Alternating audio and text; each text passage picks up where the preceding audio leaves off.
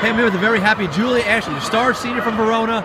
She's back on the track after a long recovery from knee surgery, torn meniscus, torn ACL, MCL, back in November of 2013. The long road back, Julia. You're back on the track.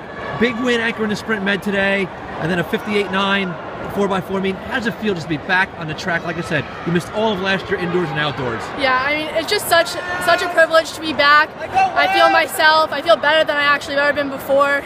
I'm in great shape right now, and I just have learned that it's like such a privilege to be able to run again, like at this level. I definitely missed it so much, and I'm so happy to be back. Yeah, what was the feeling like? I mean, this is your second meet, your third and fourth races of the year.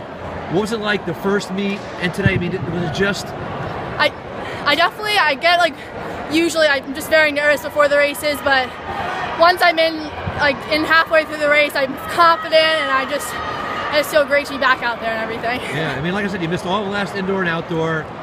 You're going to North Carolina on a soccer scholarship. Yes.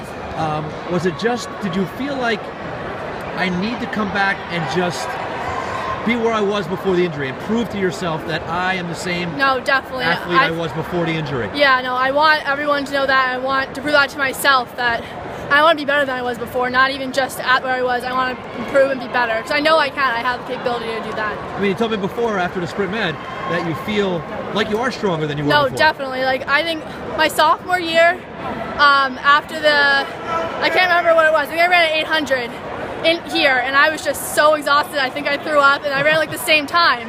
And like now, I'm just very like, I feel strong. I wasn't exhausted. I mean, I still push myself to the limit, but you know what I mean? Like, I just wasn't completely dead. Is it like even more motivating? Like, okay, your senior year, I missed a year. I'm going to come back and just, you know. No, definitely. Being my senior year, being my last year here, you know, this is my time for me to do the best that I can. What was the toughest part about not being able to compete and missing that year? I mean, you told me all along, I know I'm going to come back and be strong like I used to.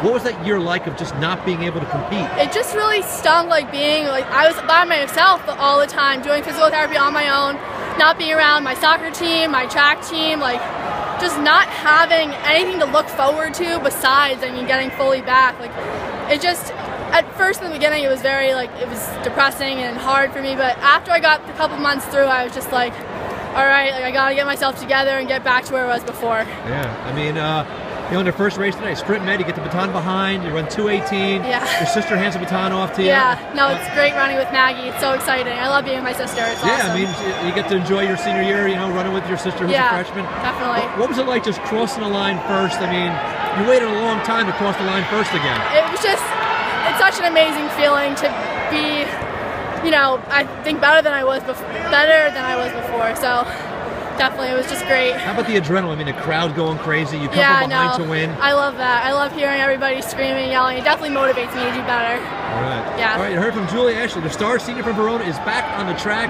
and just as good as she was before. Congrats, Julia, and good luck the rest of the season. Thanks so much. Thank you.